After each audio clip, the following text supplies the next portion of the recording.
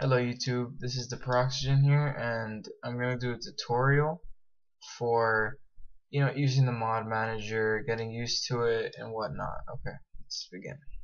So you're going to go to your web browser. I prefer Google Chrome because it's just better in every way. In my opinion, it's just faster. And then you're going to go to Skyrim Nexus. Okay, and some people, let me just minimize that, some people like the Steam Workshop. Okay, and I'm going to show you here. Browse the workshop. Wait, let it load. Alright, this is the Steam Workshop.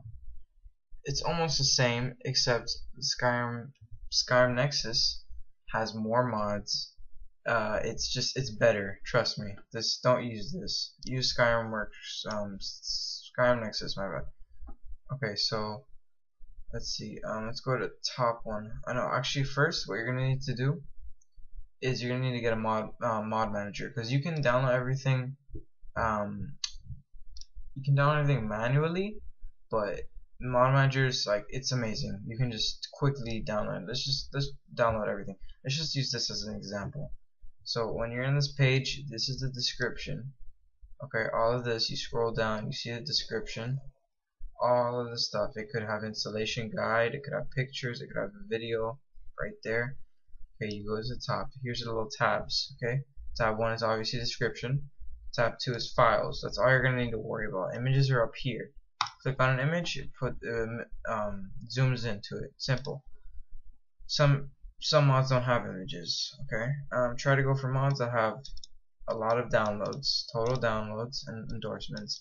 Because because those are the mods that are more reliable, per se. So here's the downloads. Okay, you know what, let me not use this one because this isn't a good example. I don't know why it's like that. Hold on.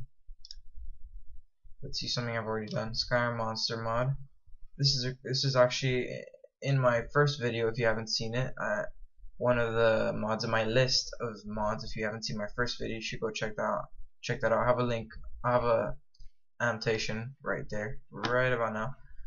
Okay, and so if you have this mod manager, which I'm going to show you right now, you can just press download manager, and it will say something else, launch, and do nothing. You're gonna press launch, and then it's gonna go to your mod manager. Let me just open it up right now. This is the Nexus mod manager, beta. It doesn't matter. Okay, so here are your mods. Okay, there's plugins and mods. Don't screw with plugins. Just stay with the mods. Plugins or what from the Steam Workshop. The things you download and subscribe to on the Steam Workshop are gonna go inside your plugins. But mods is just don't worry about plugins. But some mods plug in some specific things. Just keep your eyes here. Okay, these are my mods. These are all on my description of my first video again. So you're gonna, when you press download, it's gonna go to your download manager, which you just go to the top and click right there, and it'll open up your download manager. And then what you're gonna do is, it's gonna be downloading, blah blah blah, and then it's gonna finish, and it's gonna go here unchecked, and then you're gonna click on it, and then let me just show you as an example. You click on something, you do the red arrow, and it deactivates. So it was successfully deactivated and has unchecked. Now you do it again here on the to activate it back. Blah blah blah, whatever. Let me hurry up now. So then to download manually, you download manually, you get the WinRAR, and then you have to extract it. That's much more difficult. This streams it, does it for you. Okay, let's get on with this. Alright, so you go to your mod manager, go to download. I've already done this, but you're gonna press download now, and obviously I don't need to show you the rest. I already did it myself, so I can't really show you. But the rest is obviously, it's simple. If you're watching this video, I'm pretty sure you know how to do the rest. The rest is simple, just like any other thing. Download it, and then you're set basically.